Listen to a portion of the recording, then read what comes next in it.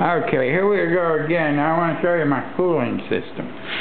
It's the end of January 2012. It's about 40 degrees outside.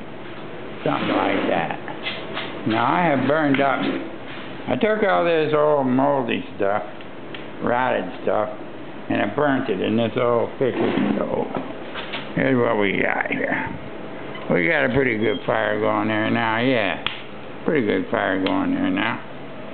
And we got a thermometer on the stove. Right now this thing is burning around 900 degrees. Got it up to 900 degrees. Now, to keep it from getting cherry red, you keep it cool. I've got just a standard 20-inch window fan behind it here. You know, up here, this is a thermostat. This fan goes on. When this guy gets up to around 250 degrees, the air back here gets warm enough to turn this fan on. And that blows the heat off of the stove into this room, into this living room. You can feel it right here now. We got a tremendous amount of heat coming out of this. I want to keep that stove cool. I don't want it to get cherry red. The problem with that is this room gets too hot. So what I got here, look at the thermostat on the wall. To prevent this room from getting too hot and the rest of the house getting too cold, I got my system set on cool. I think you can read that. Now this is my cooling system. To get the heat out of this room, I got it set now. I set it at 75 degrees. When it gets above 75 degrees, the cooling system is activated. It turns on the fan to the furnace. Now, and here's the furnace room. We got two new furnaces in here. These furnaces are just for backup. They're part of the cooling system more, but we don't have air conditioning. What's going to happen is this concrete block's going to soak up all the excess heat. So normally the cool air return in the house is down here in the bottom. So I got a pipe up here, comes up here, goes up over the top, up to the ceiling, above the fireplace. So it takes all the hot air out of this room, puts it back into the cold air return of the furnace, and distributes it all the way down to this end of the house. Again, more concrete blocks. Now we got a heating vent here. That warm air from the living room is getting pushed into here. The temperature in here, well, it's right at 70 degrees. Right at 70 degrees. It's 80 degrees in the living room. It's 70 degrees in here. Feels to be about 75 in this room. Again, concrete block. And I'm going to add more masonry.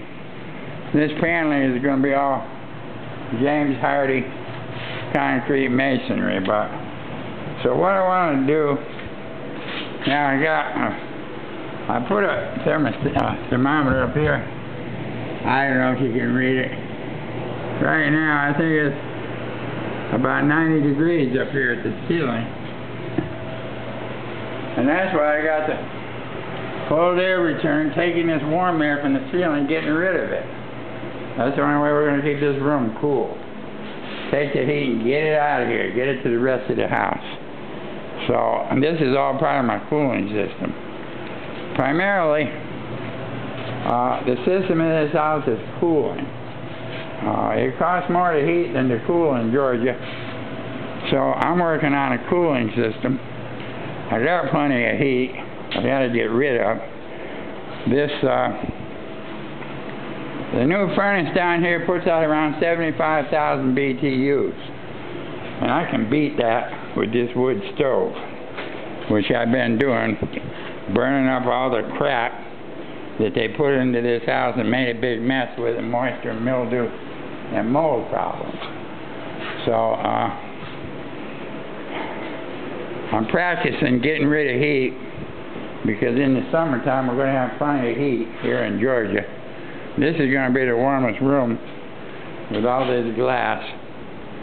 And so this is the system I'm going to use to soak up all this heat and moisture, put it in the block, distribute it, and in accordance with the passive conditioning techniques that have been used with masonry for thousands of years, and still used throughout the world.